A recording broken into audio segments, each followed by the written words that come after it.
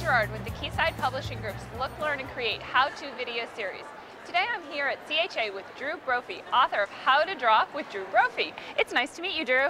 Thanks for having me. I'm thrilled to sort of see your whole world. It's absolutely beautiful. Thanks. Yeah. Now, did the sporting equipment come first or the drawing?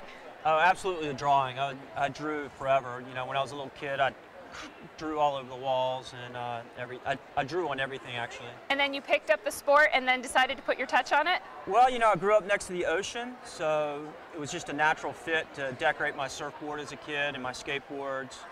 And really didn't have any idea to be an artist. It just happened that I'd do my own stuff, and then everybody wanted me to do theirs. Uh-huh.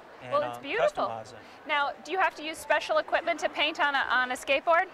I use these water-based paint pens, but really I like to show kids and people that, you know, it doesn't matter how you do it. It just starts out as a drawing and just real loose and have fun, and that's what the book's about. It's just, you know, draw the things that you like and that you're interested in, and you know, don't take it so serious. Just have fun.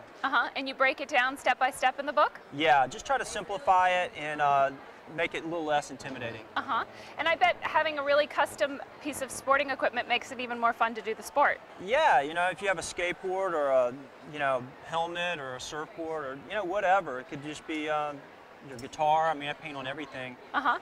Just adding your own personality to it is great. And there's a lot of talented kids out there, and I'm excited to see what they do.